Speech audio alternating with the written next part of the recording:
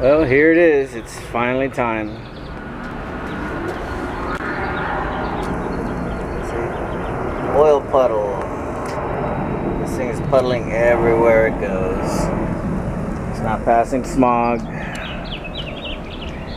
Had it since 1990. I bought it brand new because I was stationed in Korea, overseas military sales.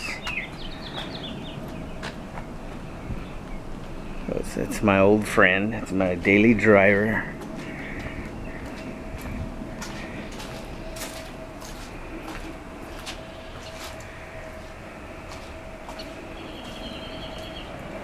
Use this every day to go to work.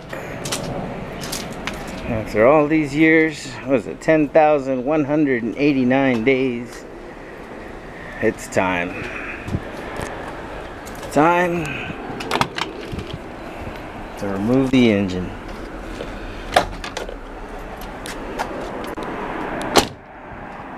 So let's get started here. I'm putting off. Here it is.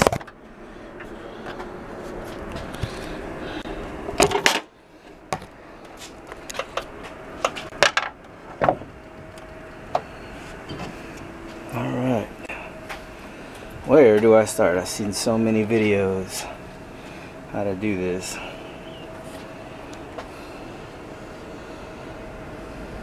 Had this thing apart so many times that I've never removed the engines. I don't even know where to start. Oil pressure, unless it's at 2200 RPM, I get 0 oil pressure. So,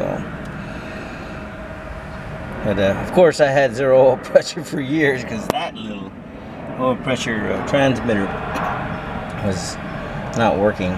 So I guess we'll get started.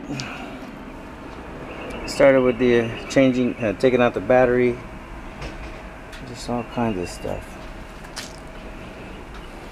I'll remove the front bezels, the front radiator grill, remove the radiator, remove the whole radiator. It's an aftermarket radiator. But it's finally time to take the whole engine out, the entire thing. See, what are we looking at? It's looking okay. Alright, we'll go ahead and get started.